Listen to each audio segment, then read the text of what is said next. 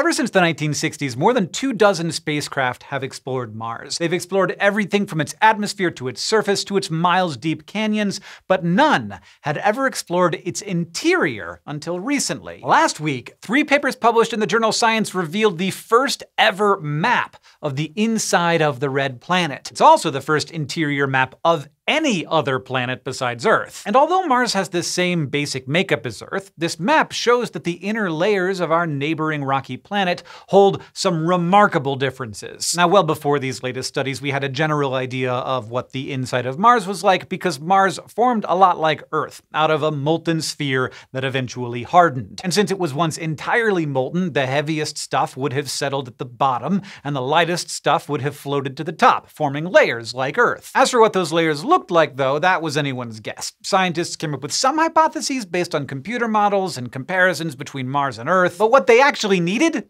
was data. The problem was, until recently, getting direct data for a map of Mars's interior seemed like a long shot. See, one of the most effective ways of probing the inside of a celestial body is by detecting seismic waves. Here on Earth, we generally know of seismic waves as the waves produced by earthquakes. They travel through the planet, and as they reach the boundary between one material and another, they can do one of 2 things. Seismic waves can be reflected, meaning they bounce back like light bouncing off a mirror, or they can be refracted, meaning they pass through the boundary, but they change speed and direction. Depending on the materials they're moving through, they reflect and refract in specific ways. So by measuring how waves move through a planet, we can identify the boundaries between layers and say something about each layer's composition. On Earth, this is the main way we've been able to map the interior. But it's only possible because Earth has tons of seismic activity. We got all kinds of tectonic plates sliding around, crashing into each other and generating seismic waves,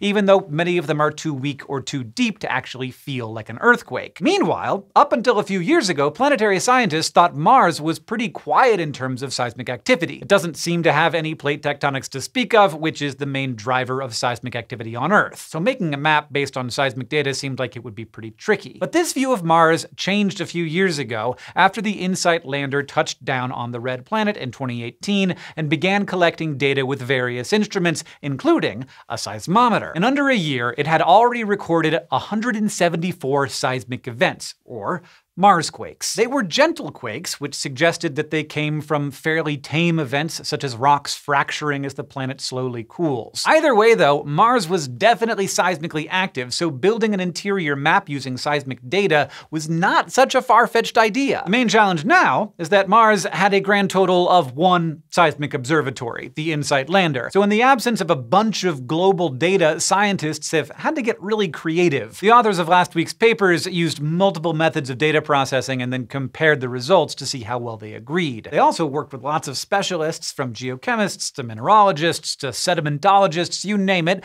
to wring every last drop of insight from their limited raw data. And their hard work paid off. We now have a 3D map of Mars's insides, and the results come with some surprises. Let's start with the outer layer, the crust. The authors found that Mars's crust is a few dozen kilometers thick, and it's much less dense than they expected based on the composition of the surface. That suggests that the deeper rock may have been physically and chemically altered by volcanic activity, which could make the ground more porous and create lighter minerals. One layer below that, there is the mantle. Like on Earth, Mars's mantle goes from being rigid at the top to more gooey or ductile deeper down. But the authors found that unlike on Earth, the rigid part of Mars's mantle, known as the lithosphere, goes extremely deep, some 400 to 600 kilometers below the surface. That makes it 2 or 3 times deeper than Earth's lithosphere, even though Mars is a much smaller planet. And since so much of the mantle is rigid, it doesn't convect well. There is some convection, but it's super slow, which explains why Mars has no plate tectonics. As for the Martian core, researchers found that it is liquid as predicted, but it's about 200 kilometers bigger than expected, and considering its size,